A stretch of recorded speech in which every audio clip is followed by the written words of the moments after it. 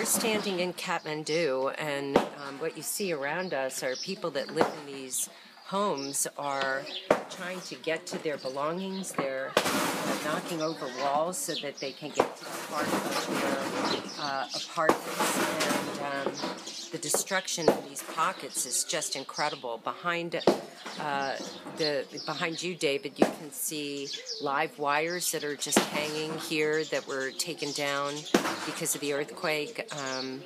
It's really as far as the eye can see how terrible the destruction was. About 2/3 of this country were impacted, about 8 million individuals, and they need shelter, they need water, they need sanitation.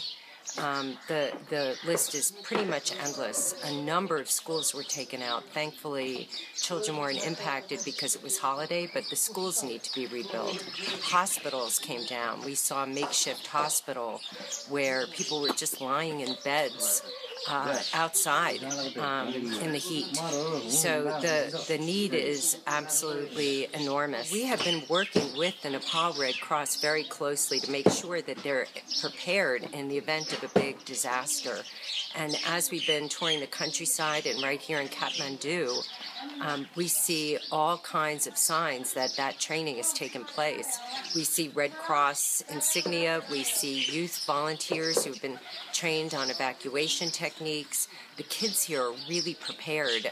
They have a junior Red Cross, and the kids know what to do in the event of an earthquake, what to do in terms of an evacuation plan.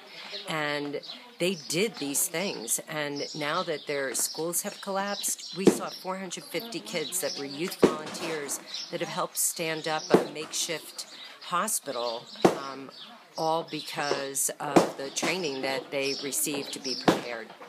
And the American public has been so generous. We are so grateful for every single donation, and anyone that's interested in helping could go on redcross.org. We also have volunteer opportunities to do mapping from the U.S. to help people get a better landscape and a better picture of what's going on here in Nepal.